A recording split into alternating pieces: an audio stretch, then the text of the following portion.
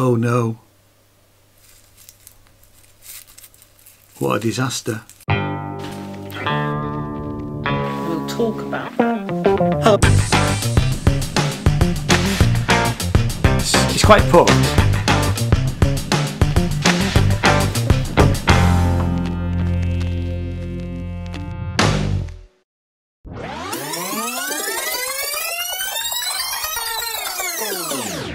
Hello and welcome, my name is Ian. This channel is all about music and art, and what I sometimes do is I sometimes do repair type work, and in this case I've been asked to repair this cassette. Now this cassette, the tape has disappeared inside of the case, and it's worth mentioning that first of all there are two different types of cassettes.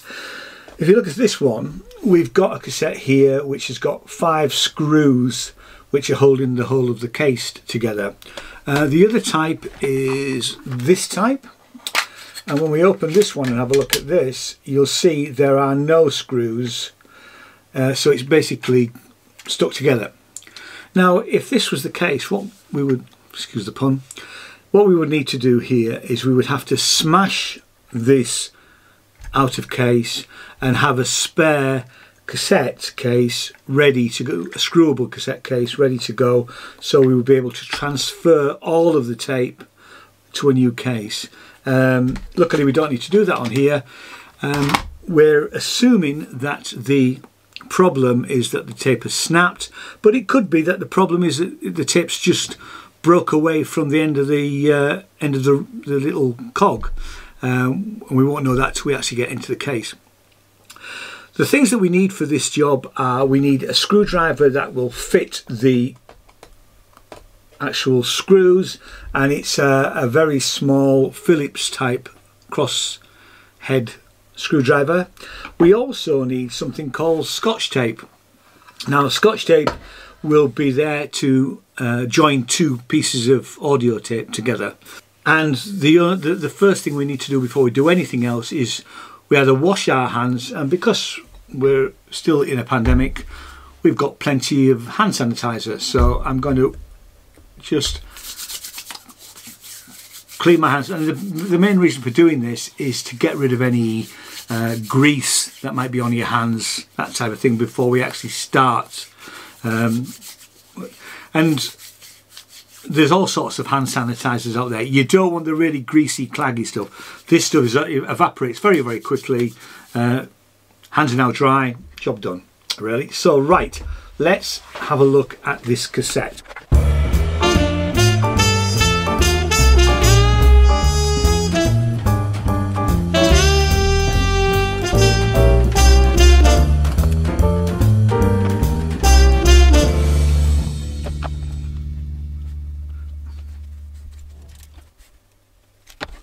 So the screws are out, and we need to gently prise these apart. Now this one, there it is, it's come. There was a little bit of resistance along that top edge there, but so that's fine. As you'll see here, we've got this piece of card, and we need to keep that, so I'm just going to move that out of the way. And we can see exactly what's happened here. What's happened is that the tape, oops, make sure that that's back in where it needs to be. The tape has come away from this part of the actual reel, and that little bit of plastic there will fit in there.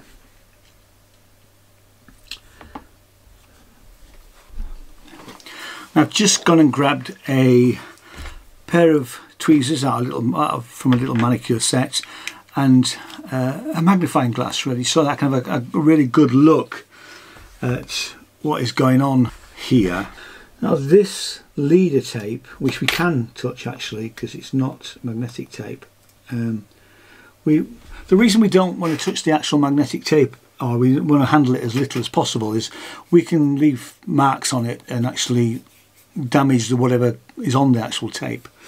But the leader tape is just plastic tape, so we don't need to worry too much about this. Now it's obviously going to have to come around this part here,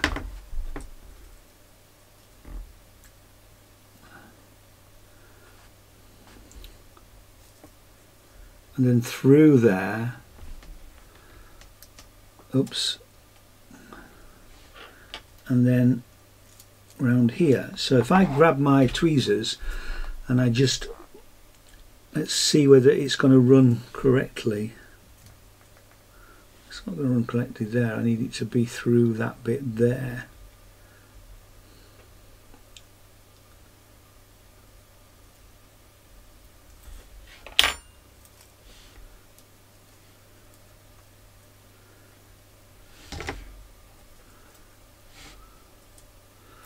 As you can see, it's quite fiddly to do this.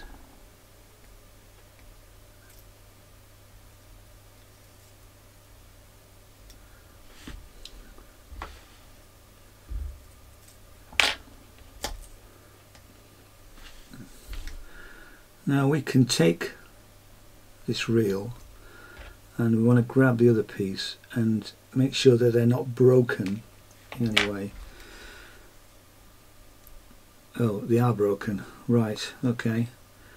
It's very difficult to see actually, but if I... So, this little piece here, which is actually broken, it's snapped in two. So we need to deal with that.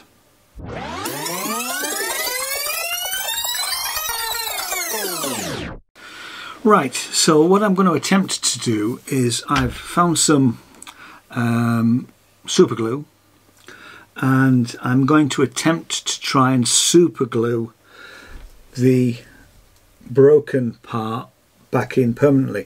Now I really only need this cassette to last probably 2 or 3 plays because it's going to be digitized. So if I can get it to work, happy days. If this doesn't work, it isn't the end of the world. I'll find an old cassette case and transfer the actual tape to a new housing without a broken cog. So let's try this now then. So it needs to be going the same way around, which it is. That's good. Now that would go in there like so. If I can get it to stay there. This would then go in there. If I can find some way of actually making these work together.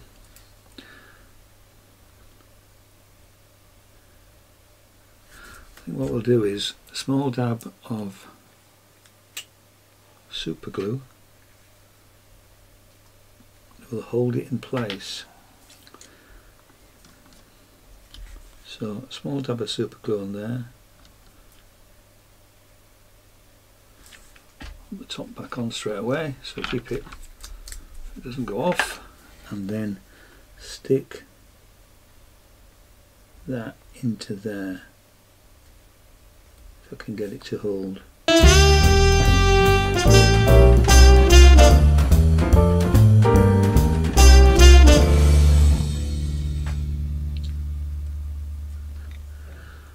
Right, we'll just keep that moving around a bit while it dries, and then we'll try and put the little bit of broken plastic back over.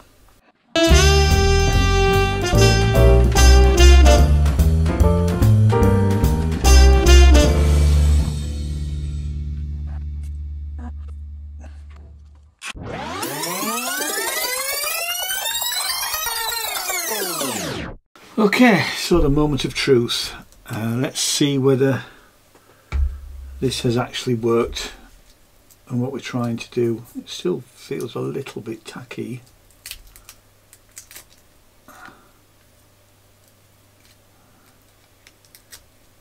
Well,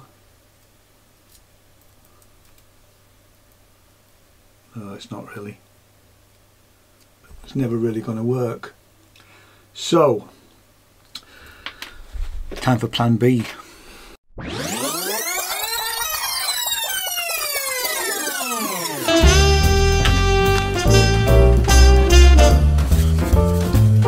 So what we're going to do now is I'm going to try and transfer the tape, really, and I'm going to do that to this cassette.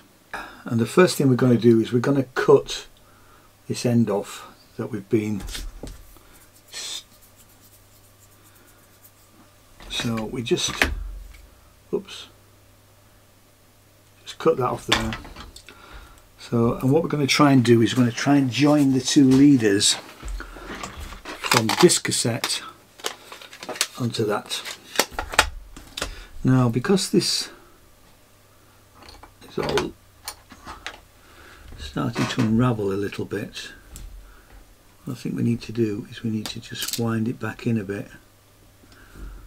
It's just, don't really want to touch it, but needs must really.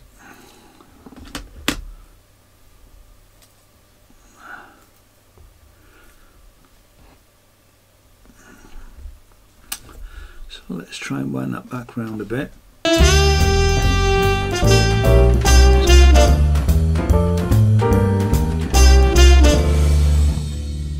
I'm sort of trying just to touch the edge, and I'm guiding it back onto the reel. Oh, and it comes off again. Let's try that again. It's a fiddly old business.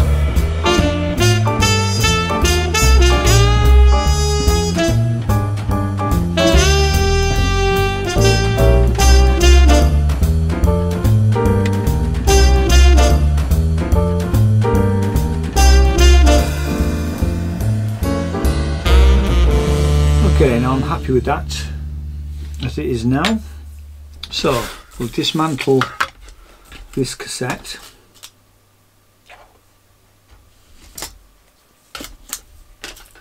Oh, God's sake.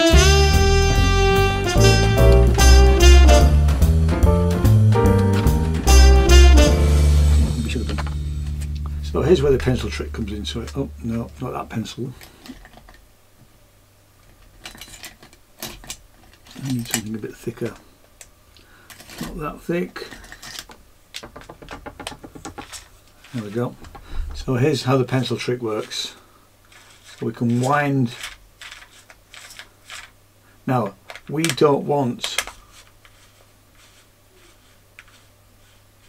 to be at the end, we want to be somewhere around about there. Because what we're going to do is split this tape and splice it back together.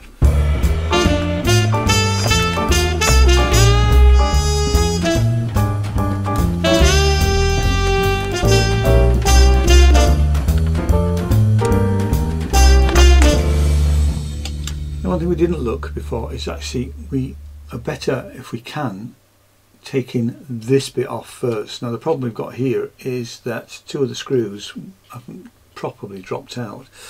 So I need to try and get the screws to come out in some way.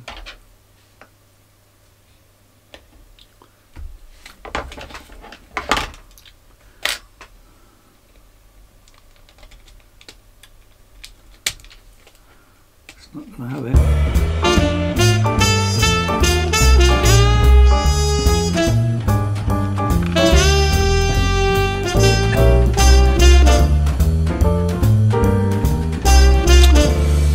Right, so we're all batteries changed because batteries on both cameras just about died. So we're now about to cut the tape, and what I want to do is I want to just pull it through here, not from the okay. It's one of those ones with the spindles which are loose. They fit on the other side.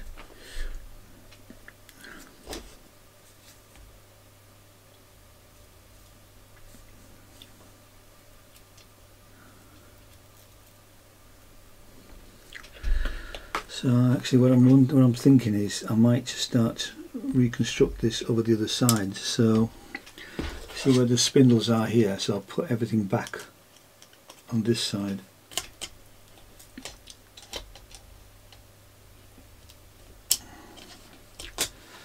Chop that.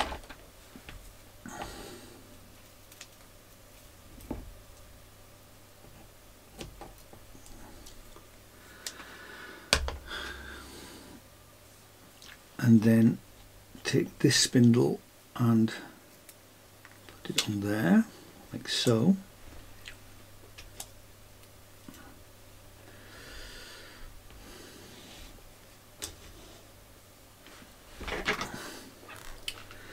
And then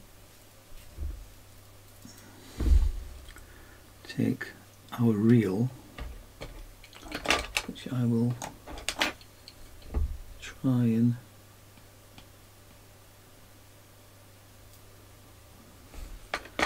lift somehow. There we go.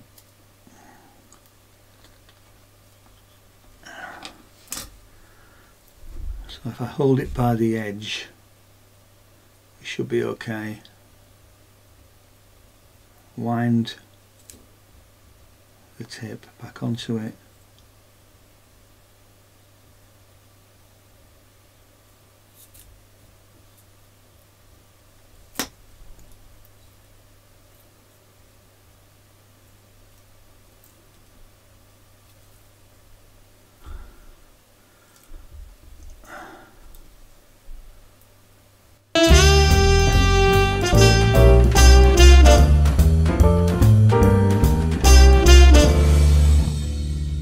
And then pop our tape onto the reel there.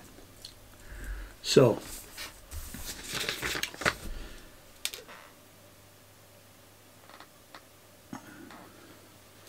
you don't need that bit, we still need this bit. We'll come back to that when we put it all back together. So the next job is to actually create a splice. Now I've left a little bit of extra tape, and having listened to this tape, it sounds terrible, so we're not worried about it, but we're going to use it just to join our two ends to give us a bit more length. Now what we need to do is we need to make some thin strips of tape which is sort of the thickness, and I'm going to make a few just in case I need more than one. So there's one. They need to be about the thickness of the tape. If they're too thick, what will happen is that it will get stuck in the mechanism. Might come back to make some more of those, but we'll see how we get on first. And what we do is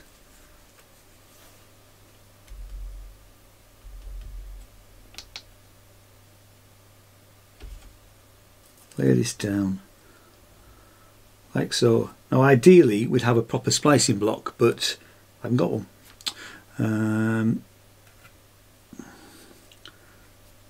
Actually, I think what I will do is I will put something with weight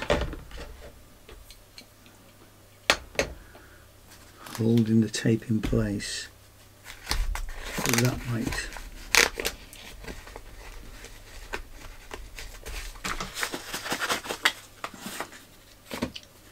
so that will hold that. I want something to hold the other side. That might do it. When in doubt, use a robot.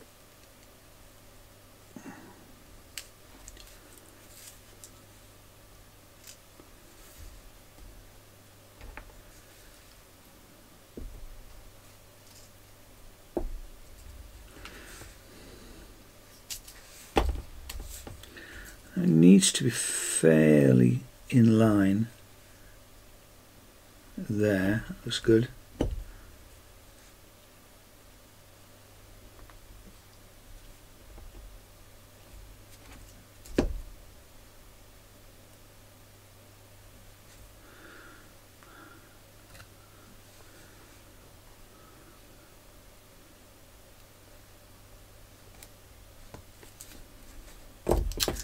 No, that's not going to do it, I don't think.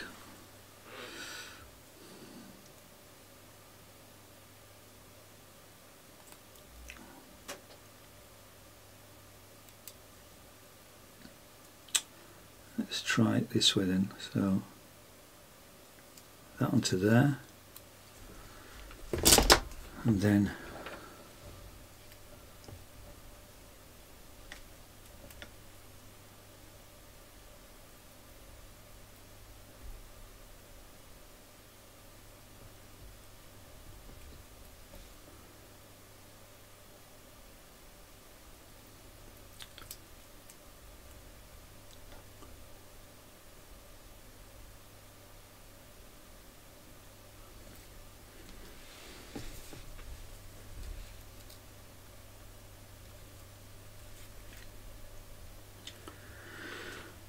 now what if I had a splicing block, what I would have done was I'd done it with a splicing block and then only done one side, but because I haven't got a splicing block and it won't really matter so much for here, I think we're going to be able to get away with being able to put tape over the other side as well. So what we're going to do is just turn it over and put our little bit of tape, oops,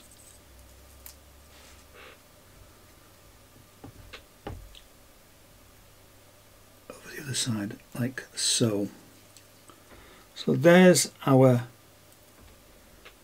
finished tape splice, and as we see here, quite a bit of the tape has unravelled, so back to that business.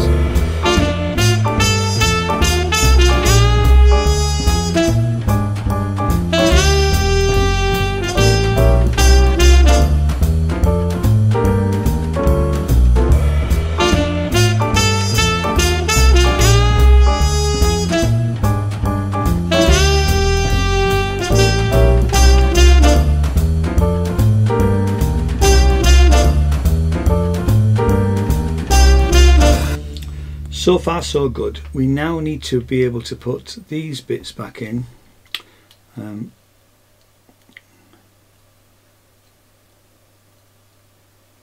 So we'll grab it and turn it over, and that one sits in there.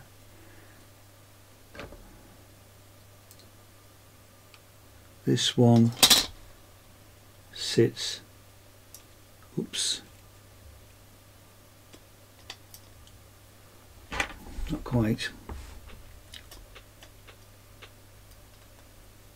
This one sits in there.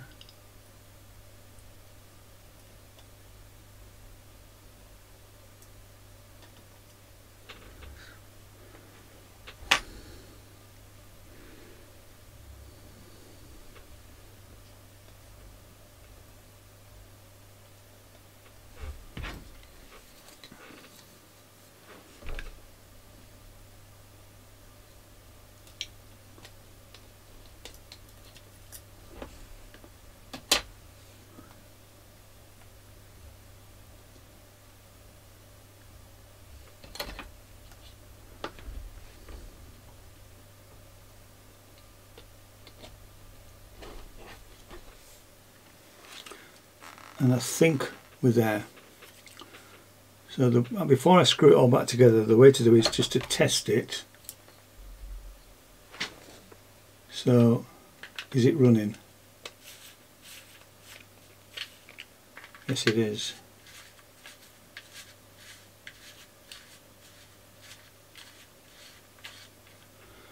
Okay, let's screw it back together now.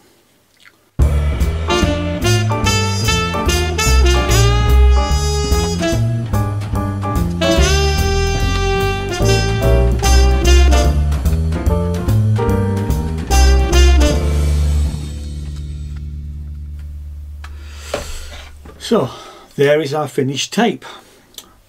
Now what we need to do now is we need to test it in the machine, but the first thing I will do is I'm going to run it, fast forward it through a couple of times, and just being very careful when we come towards the end where the break is, and then we'll play it, have a listen to it, see if it's okay, and if it's okay we'll digitize it. So thanks so much for watching. I hope you found this useful, and as is always the case with this sort of thing, it's not an exact science. You've got to try different sorts of things to get it to work, but we got there in the end. So thanks very much, and I'll see you next time. Cheers now, bye bye.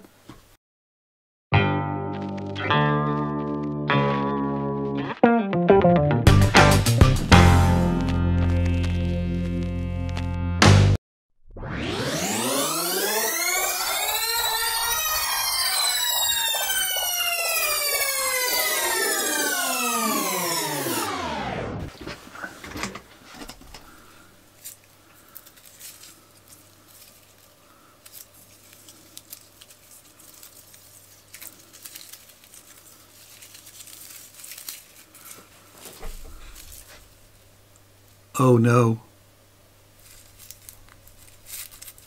What a disaster.